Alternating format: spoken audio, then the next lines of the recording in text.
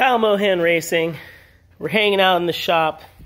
We're always trying to talk rotary, introduce new parts, and today we're gonna do a KMR Tech Talk, or maybe it's a little bit of a just product discussion, full peripheral port housings discussion, and a little bit of just my opinion on what's available, what I like to see, what's been around in the past. Hey, this is a full peripheral port KMR Tech Talk. All right, so we're going to start off with just the basics. Hey, we've got some peripheral port housings here. I'm going to put this one on the ground. We're going to start off with this one. Peripheral porting, or peripheral ports, in a traditional sense, are the idea of taking and boring right through this water jacket and introducing the air, your induction air, in mass volume. It's also changing rotary overlap. It's changing the duration. So just like in a racing V8 or piston situation, introducing peripheral porting, which generally then removes your side ports, it would be the equivalent to a very aggressive cam, drag race or high-end road race cam timing, port timing would be the functionality. So your peripheral port motors generally operate at high RPMs, meaning your shift point power peak is going to be somewhere up in the 9,500 range and beyond, potentially even up to 11 plus, depending on what you're trying to accomplish. Right here, I have what I would consider probably one of the most high-end or most modernized upper-end version of what peripheral porting and rotary machine work has to offer. This was done by Chip or Sue. If anybody else is doing this type of work out there, hey, mention it in the comments. It just happens to be what I have at the shop right now, and it's amazing.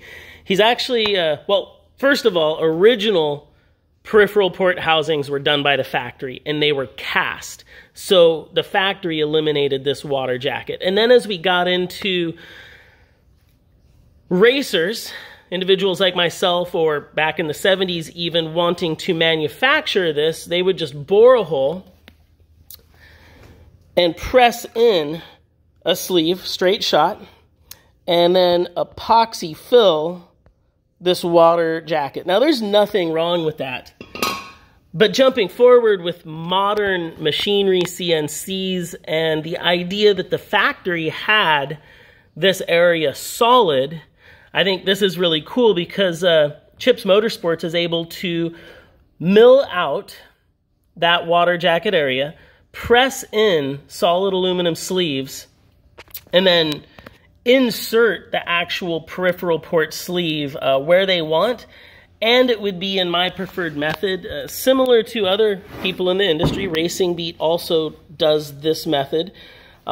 Their housings are fantastic, and I'm sure other people do as well. But essentially, you're not just pressing the sleeve in. It's actually threaded in, and instead of puncturing all the way through, it's landing on a machined surface behind the face.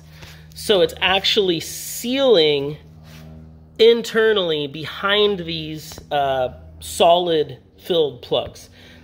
I think this is probably the closest equivalent in what's being done to the water passage to what the factory originally offered with their solid cast housings. Another neat thing about modern CNC technology is they're able to CNC cut the sleeves, change your port shape, and change your port timing. So this particular peripheral port, we've brought the port timing up, gone with a Wiggins style clamp, and are using a D style shape, all in the effort to optimize our port timing, port flow, and RPM range that this particular motor is going to be functioning in.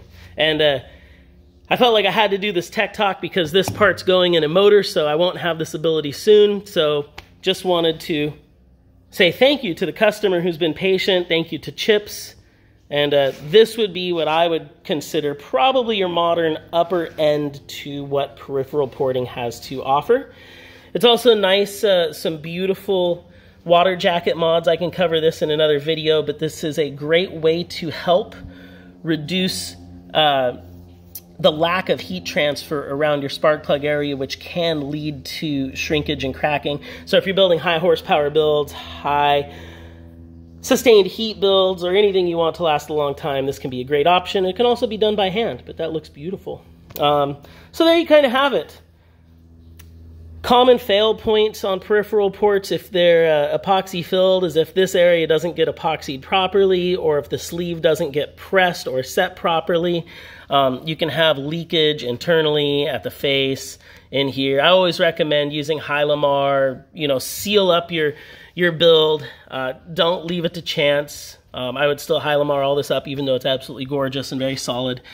And, I think with this type of technique where you're screwing it in to a solid face that's been machined, it's not just a simple press, and you've eliminated the water jacket, is probably one of the safest and longest lasting peripheral port methods you could use currently.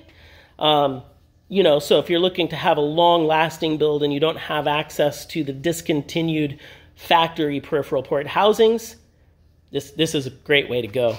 Now, comparatively speaking, peripheral porting has been around forever. Tons of different ways to do it. I happen to have these two different ways right now, the preference being, in my opinion, the screw-in method. It's going to last longer. But I always like to follow up with, really, there's nothing wrong with the traditional press-in method. Ideally, this sleeve was chilled down, machined to a specific tolerance, and pressed in just to another machined face, ideally. In this particular case, I would call this the old school or the drag race method, and I'm not hating on anybody. I know it works. Everybody comment below, and you can tell me what you guys think. But to me, this is less ideal because now you're going to have to, this is a pressed-in sleeve, easy to do. It's going to be a backfill here with epoxy. They've done a great job grinding it out. You can see that the fitment's very nice. Again, this is nicely done. This is just probably what I would consider the older method, or just prior to having the ability to do screw in, or if you don't have the ability to screw it in, press in method. Now, I would rather see a pressed in sleeve not come all the way to the face of the running surface. This is going to have to be ported down because you don't want the chance of this aluminum expanding under heat more than the chrome-plated surface does, and that could snag your apex seal. So basically, this whole pressed-in sleeve has to be machined or ported down and blended in. Very common in peripheral ports. Again, I see this a lot in drag racing, but for road racing or street or longevity, I think this would be less ideal. And I guess in some ways too, if we compared the opening width to the other housing, I think you'd notice that the exhaust port and the intake port maintain a similar width. I'm sorry this isn't better video, I could talk about this later, but basically you don't want to let the apex seal have too much droop into a port. So extending your port up and down is always safer than widening your port, whether it be a peripheral or exhaust or intake or anything like that. And in this case, you can see that you're not really leaving a lot of room for this apex seal to be supported at its widest point. So then I would, if I had to do this porting, if I had to clean this up, then I would probably go with a round port so you don't have a lot of area where that apex seal would be suspended. So, KMR, peripheral, tech talk, old school peripheral port, works great, bolt-on flange, pressed in. I'd rather see it pressed basically to an interface here versus all the way through, but different shops do it different ways. And then you have very upper end modern, similar to what the factory was doing, only this would be an aftermarket version of solidifying your water jacket and then screwing this sleeve in. Very solid, especially in boosted applications. And always remember, you know, peripheral porting is a race port. You know, this isn't going to be an extremely streetable setup. You're making power from 4,000 or 5,000 RPM up. If you're idling these motors, generally their idle is going to be above 1,500, probably 2,200 RPM plus. Very heavy on the brap, heavy on the fuel consumption. They've got a lot of overlap. I think it's all a matter of understanding the porting and what we're trying to do with rotaries. That's how we get the best out of them.